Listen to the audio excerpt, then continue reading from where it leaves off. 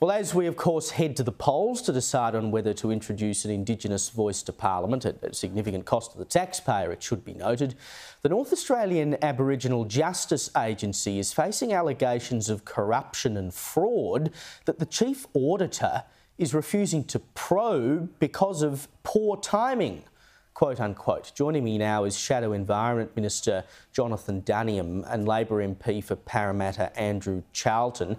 Andrew, I know you've been out on the hustings campaigning for the yes vote this week. Surely it is odd to say that, well, because there's an issue over here, an allegation of corruption in an Aboriginal organisation, because of everything that's going on at the moment, you know, it's a bad time to be investigating it. Surely anything of this nature ought to be investigated. Well, good to be with you, Caleb. You know, the important thing on this issue is that the Auditor General is independent of government and makes its decisions about what to investigate independently from government. Of course, the government is aware of the serious concerns that have been raised on this matter, and we're monitoring it closely. But also, this shouldn't take away from the important work that the agency does.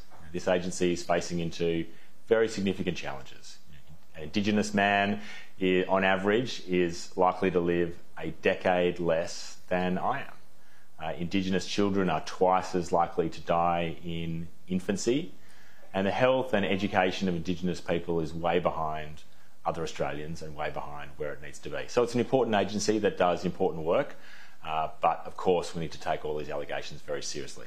Yeah, I mean, we get all of that, but Jonathan, to use the excuse, I mean, we're talking here about allegations of tens of thousands of dollars being funnelled into committee members' pockets. We're talking about use of credit cards. You know, these are serious allegations.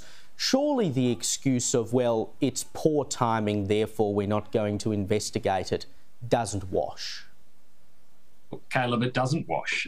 Andrew's right in that this is an important agency that does important work. All the more reason to have faith in what they do. And the only way we can have faith in what they do is to actually get to the bottom of allegations of this nature. I mean, there are vulnerable people who depend on agencies like this to provide services, to advocate for them, to do the right thing by these remote and vulnerable communities.